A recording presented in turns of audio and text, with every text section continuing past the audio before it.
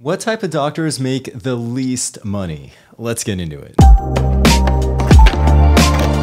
While I think it's safe to say that nearly all doctors make pretty good money, some doctors make money that is, shall we say, less good than others. Let's jump right in. According to the 2023 Medscape Physician Compensation Report, the lowest earning doctors are those in public health and preventative medicine. They have a reported average annual compensation of $249,000. Now I know what you're thinking, wait a minute, that's $250,000 a year. That ain't bad.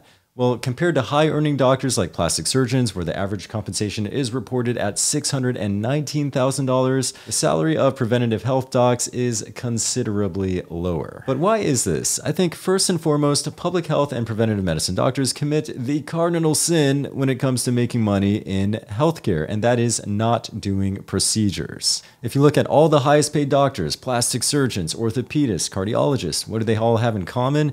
They do procedures. Plastic surgeons do reconstructive surgery, orthopedists do hip and knee replacements, cardiologists do cardiac catheterizations. These are all very procedure-focused specialties. In American healthcare, we reimburse procedural specialties like these handsomely, much more so than doctors who only work with their brains, not their hands. Secondly, many preventative medicine docs work mainly during business hours. Let's face it, nobody's going in for a diabetes checkup at 2 a.m. on Christmas Day. For this reason, these docs miss out on the higher pay differential typically awarded to doctors who work after hours or on holidays. Finally, a lot of public health and preventative med docs do non-clinical work as well, working behind the scenes in such fields as epidemiology and public policy, trying to understand the interplay between disease and society as a whole. This sort of non-clinical work would be compensated differently than work done actually seeing patients. So that's it for the lowest paid specialty, public health and preventative medicine. Now,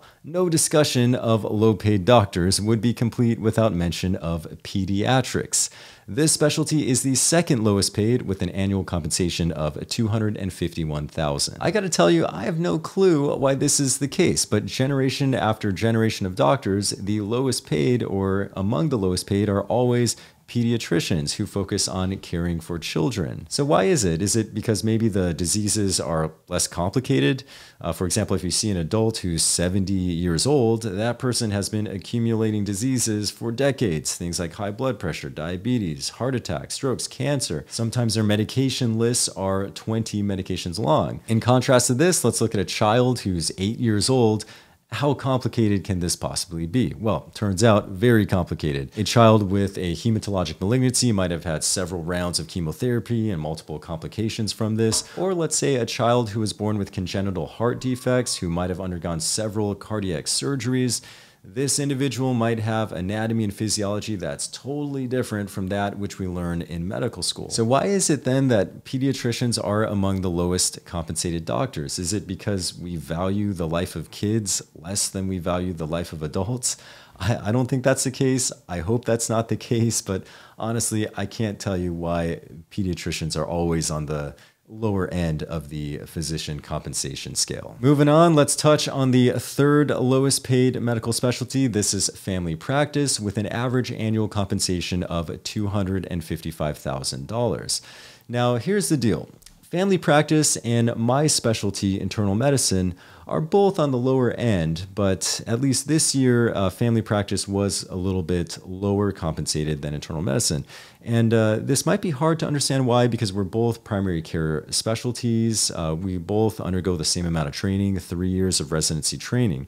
But I think one difference is that in family practice, generally speaking, the training involves more time in clinic. So people who have completed a family practice residency will feel more comfortable in clinic than those who do internal medicine training. And as such, family practice doctors may be more inclined to focus much of their care in clinic as opposed to the hospital setting. And what does this mean? This means fewer overnight shifts, fewer shifts on weekends and holidays that would usually be compensated at a higher rate. So I think this could be one of the reasons for the lower pay. Finally, let's get into the fourth lowest paid medical specialty, and that is infectious disease with an annual compensation of $262,000. Now, I can't for the life of me explain this one because infectious disease specialists are like super specialists. They're the doctors that doctors turn to when they need help. These men and women have done a lot of training as well. They've done 3 years of internal medicine training plus an additional 2 years of fellowship. So they're very highly trained, yet are not necessarily highly compensated. So let's try to figure this out. Let's look at what an infectious disease doctor does. So it's very cerebral work because any doctor can treat an infection. You just prescribe antibiotics. You can treat a pneumonia, urinary tract infection, infection of the skin. But sometimes infections can be very complicated. They can involve very unusual organisms or bacteria that are resistant to a lot of the antibiotics that we commonly use. Or you can end up with complications of infections. If the infection gets in the bloodstream, it can spread to the heart. You can then shoot septic emboli into the brain.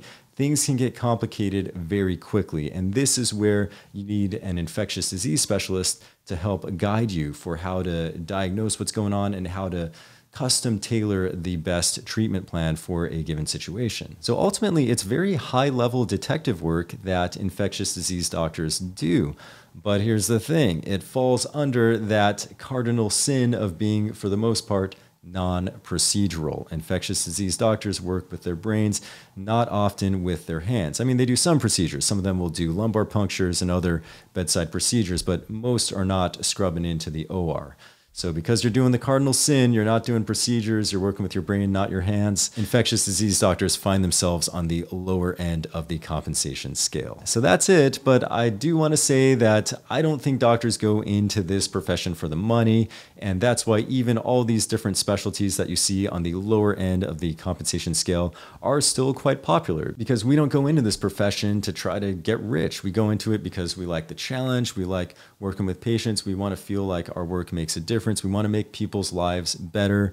We don't necessarily just want to pad our paychecks. Thanks for checking out this video. If you like medical or medical adjacent content like this, feel free to hit the subscribe button there or check out another video here, and I'll see you guys next time.